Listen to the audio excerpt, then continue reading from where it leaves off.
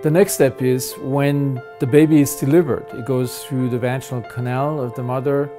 What we know now from recent experiments is that the microbial composition of the vagina is influenced to a large degree by the emotional state of the mother. That when the child passes through and picks up the bacteria necessary for the establishment of its own microbiota, it will get a totally different set of bacteria in a stressed mother where this system has already been altered. In that case, the early brain development and the development of the infant's microbiota is altered simply because the mother was under chronic stress.